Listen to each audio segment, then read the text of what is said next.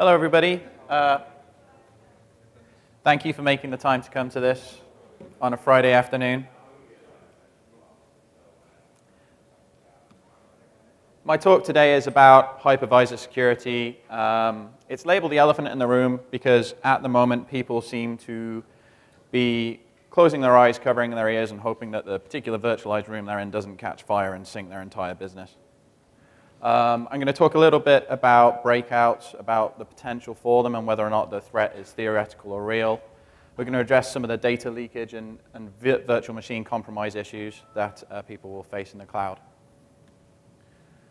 My name is Robert Clark. I've been the lead security architect at HP Cloud for a year or two now and been involved in OpenStack for about 2 years. I've been involved in developing security solutions for a lot of the challenges we face in public cloud and now with private cloud as well. And I was one of the founding members of the vulnerability management team in OpenStack, so I've really been around since the start of the point where OpenStack considered security to be a real priority and issues that needed to be dealt with. Since then, I started the OpenStack security group along with Brian Payne from Nebula. We found this gave us a good set of perspectives from a core private cloud and a core public cloud to be able to address security concerns. Because we don't have a security group talk this summit, I'm just going to very quickly tell you a little bit about the security group, because if you're in this room, you're interested to some extent in security in OpenStack. We were established coming up on 2 years ago. We do a number of things. We issue OpenStack security notes that sit alongside the OpenStack security advisories, and they serve to provide extra security information for people deploying clouds. So they may involve third-party bits of software, or they may involve common configuration mistakes with OpenStack, and they serve to provide more security in deployments. We consult with the OpenStack VMT. So when vulnerabilities come in, the vulnerability management team is very small. And if, for example, it was a hypervisor security issue, they may well reach out to one of us in the OSSG to run through the issues with them and decide whether or not it's a big problem, whether it can be deployed, whether it needs to be fixed immediately or can wait for a release cycle, stuff like that. Amongst security initiatives, we have the OpenStack Security Guide, which I'll speak to very quickly because that is important for this talk. And as of about this morning, we have 97, 98-ish members in the OpenStack Security Group. So one of the main things that we can say we achieved in the last 6 months was the publishing of the OpenStack Security Guide. It's available on the docs page on openstack.org. It is available in HTML, PDF, and you can buy it in tree form. It was built in the space of a week in a documentation sprint involving major participation from all these organizations I've got up on my slide, and it's very valuable. This talk will speak to a number of points in the security guide. I would encourage anybody who's serious about actually deploying OpenStack and letting real people run amok on it to spend a day or two reading through this guide because there is some really, really good information there. However, it was written in a week. If you find problems with it, please feel free to submit a patch or just reach out to me directly and I'll make the changes for you. And these are the people that were involved. Right, so I'm going to speak to you a little bit about virtualization. This is a conference talk rather than a design talk, so it's going to be a mixture of higher level and lower level information. Compute platforms serve to essentially aggregate compute loads such that you don't have to have as many servers sat around. And there are various other reasons you might do it, obviously. HP Cloud has been selling and making clouds in some description for many, many years. HP has been selling virtualized platforms for a long time. Virtualization technologies really fall into 3 categories, and the lines between these are very, very blurred nowadays. It used to be that you had hosted, hypervisors, para-virtualized, and full virtualization. Nowadays, depending on how you interpret those different things, Zen could be full hardware virtualization. KVM can have some para-virtualized elements depending on the way you use it.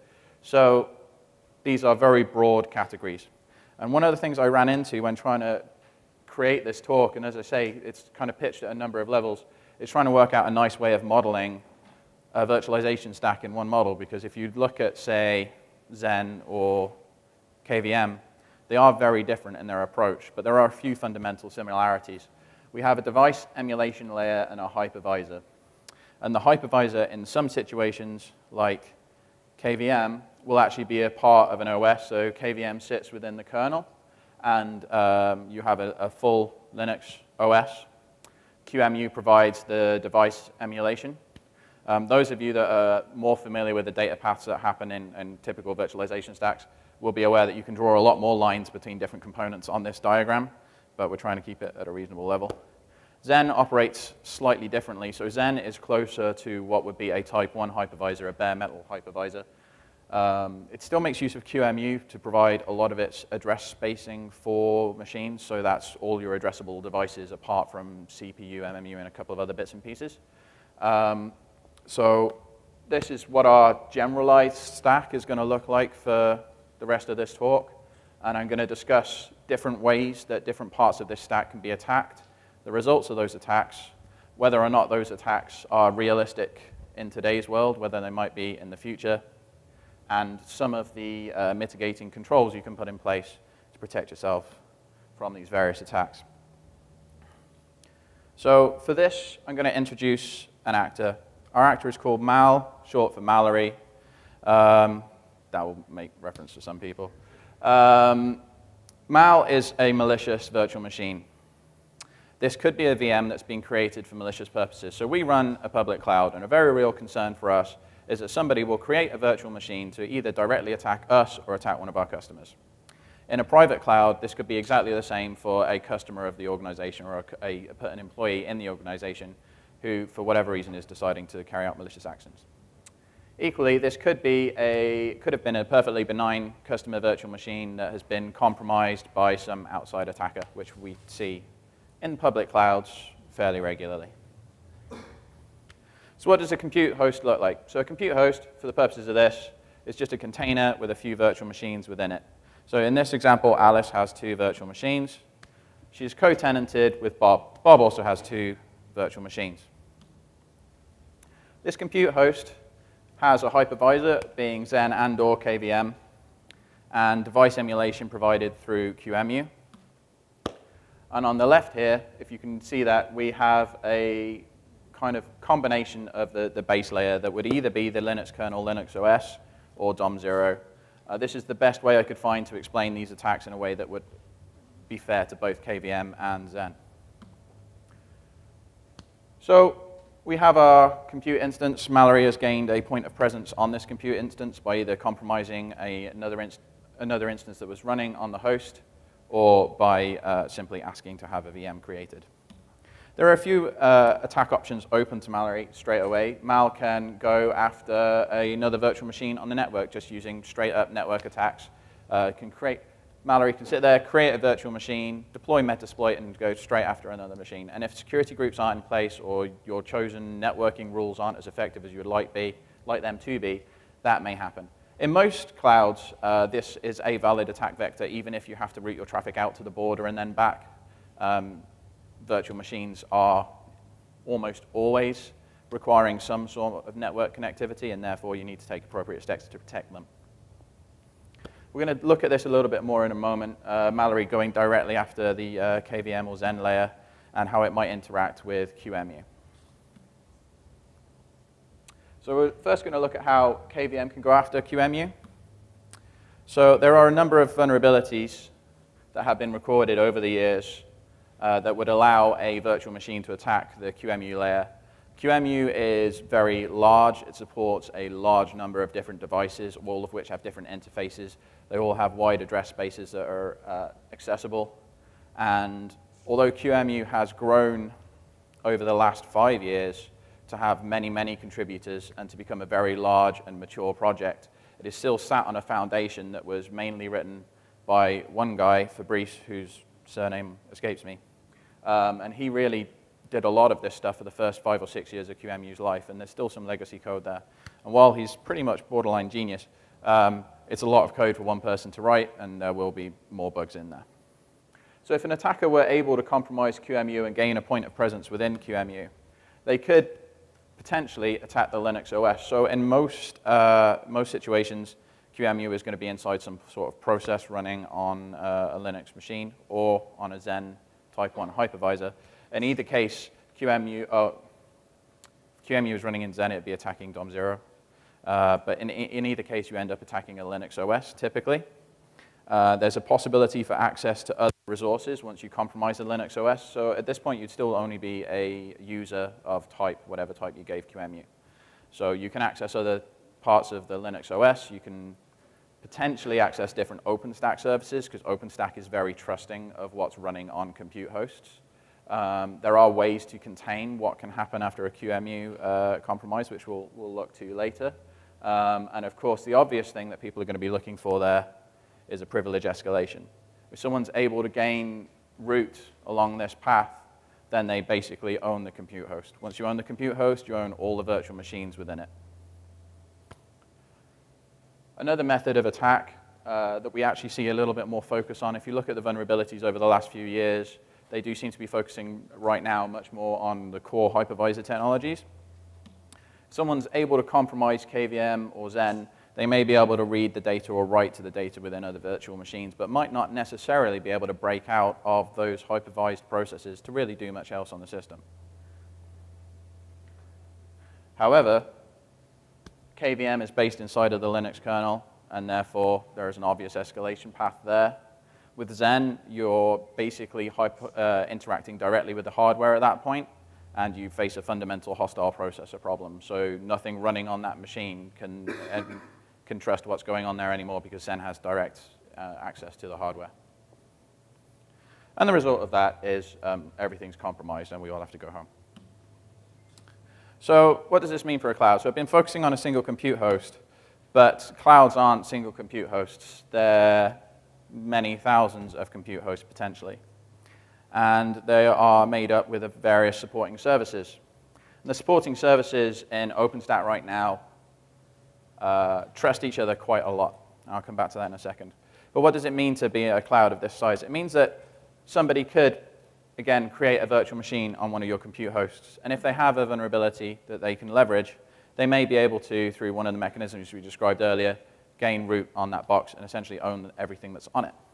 However, if you consider a cloud where you have a lot of virtual machines that have the same vulnerability, or a public cloud where you essentially pay to pop up VMs wherever you like, you can end up with lots of parts of your cloud compromised at the same time.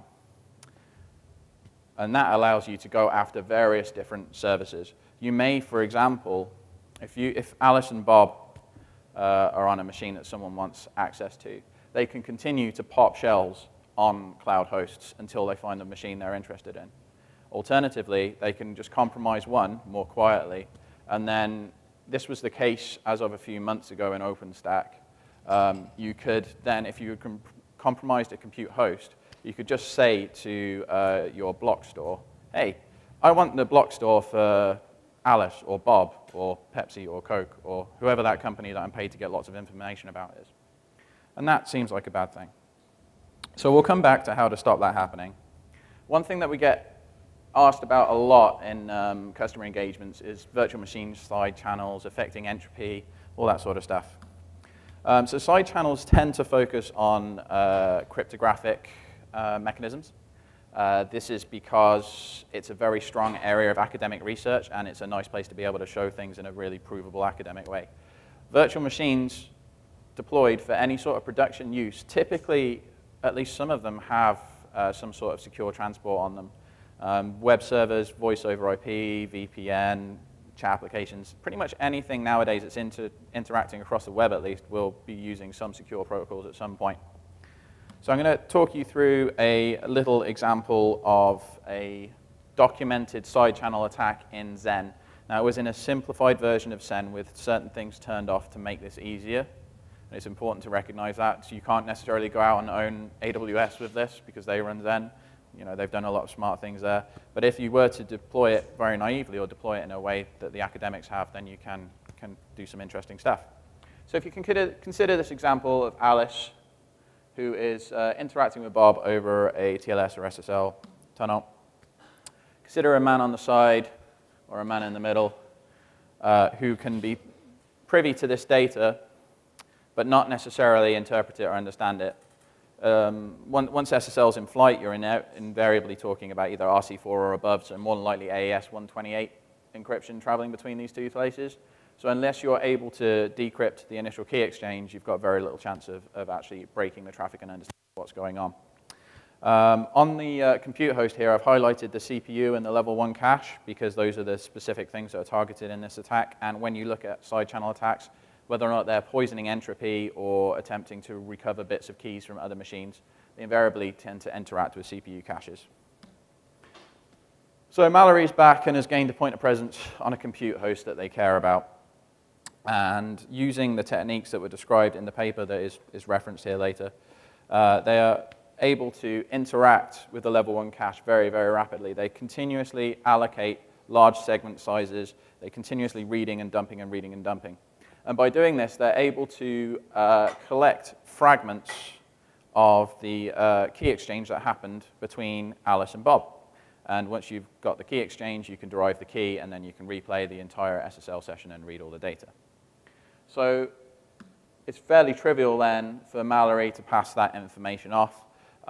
You can this shows it very simply. A slightly nicer method of using this attack would be to have Mallory have several point of presence, or perhaps even a legitimate account on your cloud, spin up 20 or 30 VMs to do the number crunching for you from the one that was performing the side channel attack.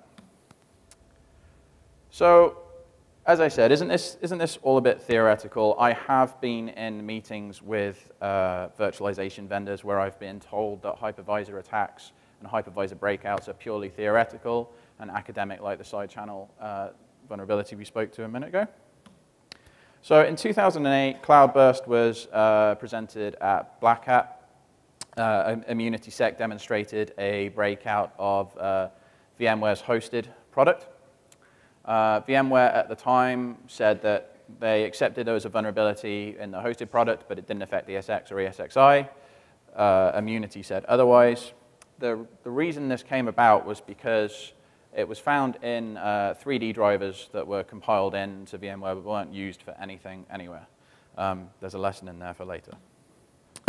Okay, so the Xen Ownage trilogy. Joanna from Invisible Things Labs and the rest of her team released 3 different vulnerabilities in Xen. They involve 3 different types of attack. The first one went after direct memory access mechanisms within Xen. The next one was a system management mode attack, which essentially allows you to interface with machines before they've really come up. System management mode is a sort of a transient mode between your sort of base OS and full. And blue pill shimming, which is quite interesting.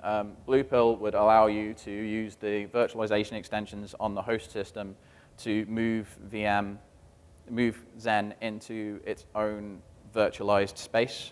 So you essentially shim yourself underneath, between the type 1 hypervisor and the CPU layer, which is useful.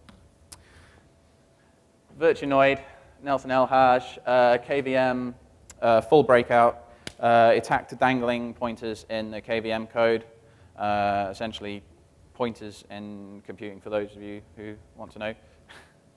Pointers point to different bits of memory.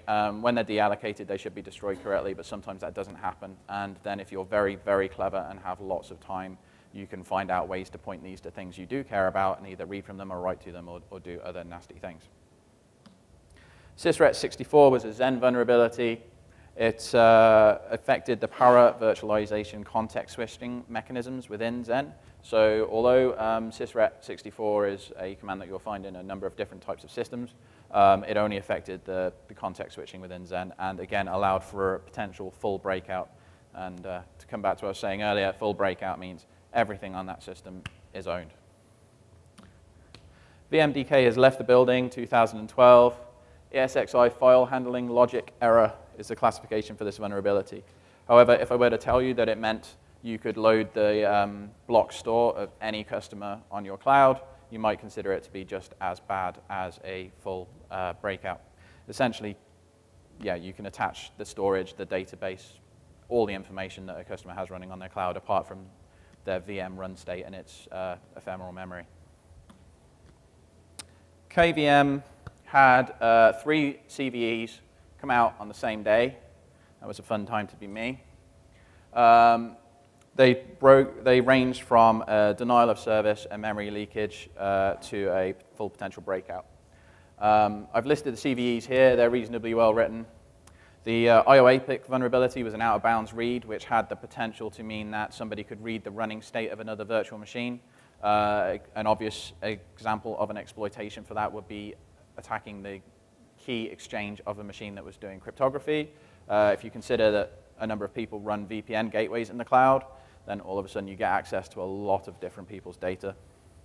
The time vulnerability was a use after free, which again comes down to memory management and abuse of pointers. And the set MSR is a function that is called low level in a lot of systems. And there was a buffer overflow in the code. It was just badly written and able to be exploited. So I've run through, I think, 4 or 5 different vulnerabilities over the last 5 years, which should convince you that people need to start taking this a little bit more seriously and be a bit more aware. And if that doesn't convince you, this really should. So this is the number of security vulnerabilities in virtualized products for the whole family, from everything you can think of that comes into virtualization. This is from the excellent IBM X-Force report from 2010, which is why the data runs up to 2010. And you can see that there is a massive increase in vulnerabilities reported. Now, this is more than likely due to many eyes. More people are recognizing the importance of virtualization products and going and looking at them. It doesn't necessarily mean that they're full of holes, but given how many were found in the last 10 years, I'm inclined to believe there are still more to find. This table here is, I'm not going to speak to everything in it. It breaks down the different types of vulnerabilities that have been found in virtualization tech. It's a very recent paper that's referenced here from some guys at Princeton. I suggest anyone seriously interested in virtualization technologies goes and has a read of this. Again, it's nicely presented and breaks down all these attacks type by type. You will see here that Zen and KVM are pitted against each other. At the moment, KVM seems to be winning in terms of having a lower number of vulnerabilities. And while I think you can deploy both securely, I'm not convinced that this is necessarily indicative that one is much more secure than the other. What is obvious is that you can configure either of them to be incredibly insecure. So I think perhaps at this point, this is a good question to ask. It seems a little bit tricky. So there are a few things you can do. You can turn on relocation read-only for all your binaries in your virtualization stack.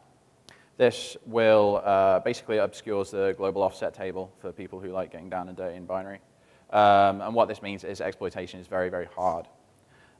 Stack canaries are a fairly well understood technology now, essentially inserting known values into the execution stack of binaries and seeing if things overwrite them. It's a great protection against buffer overflows.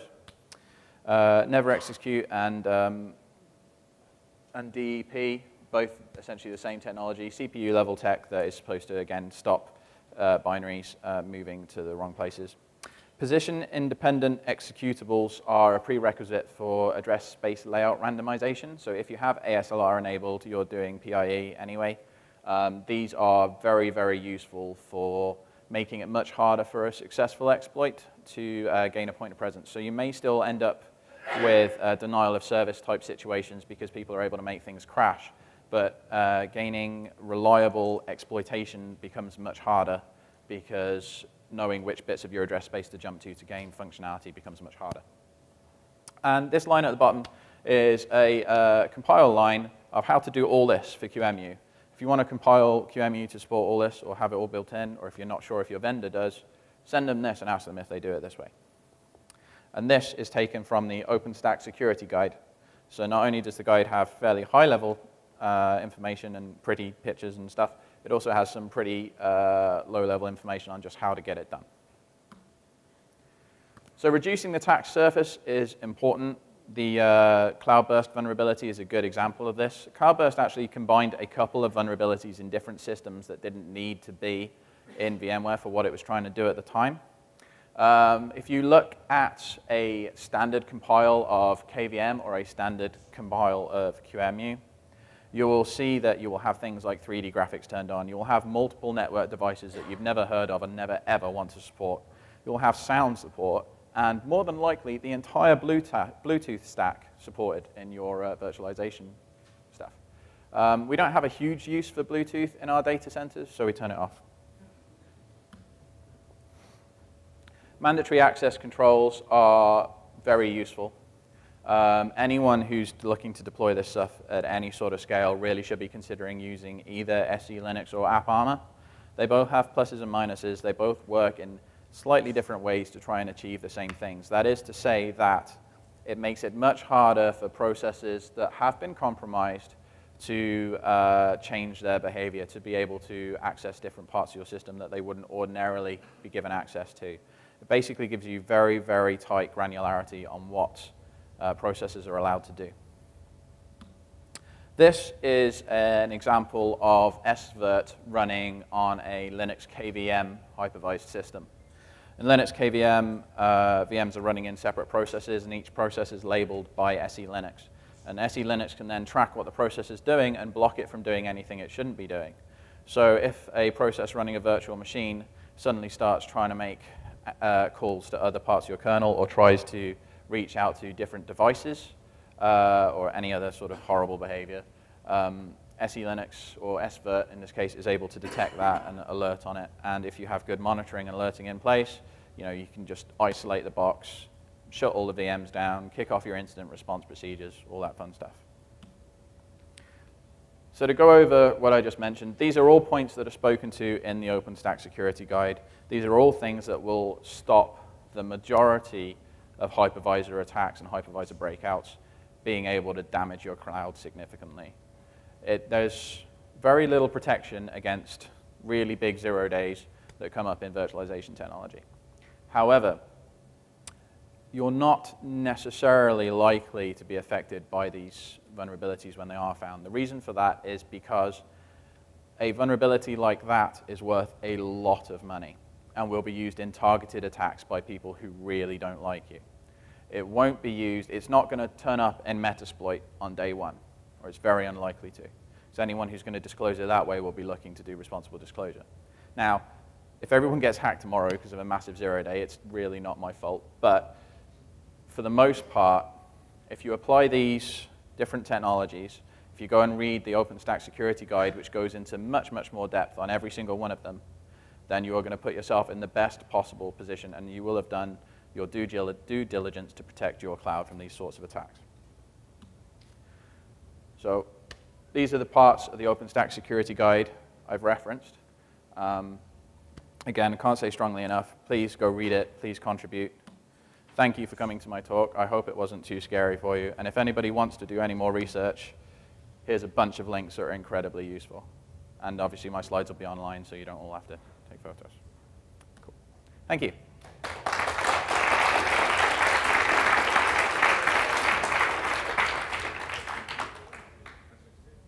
Any questions?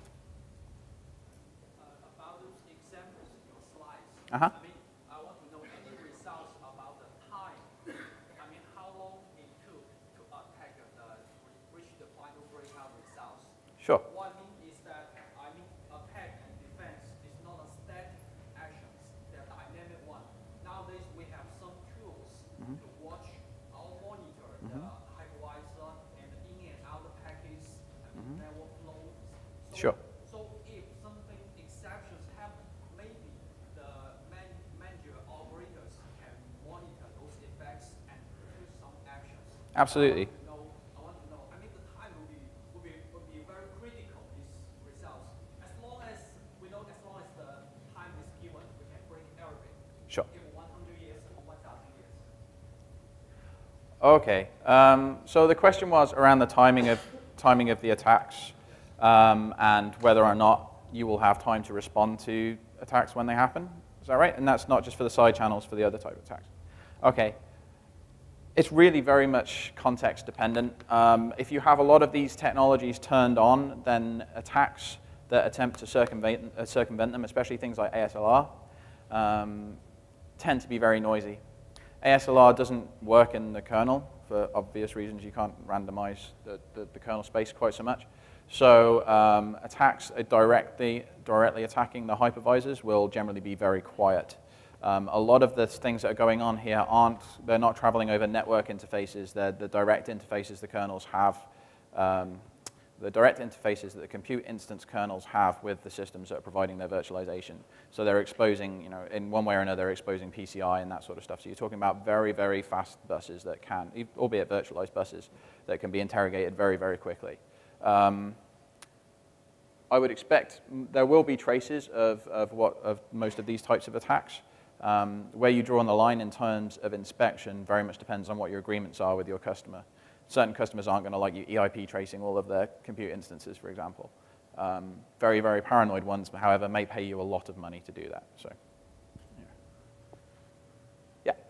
You know some of the cloud-specific distributions of Linux that have come out, like Red Hat, perhaps the OpenStack-specific version of it, they address some of those things that left on in KVM in the distribution, like Bluetooth. Sure.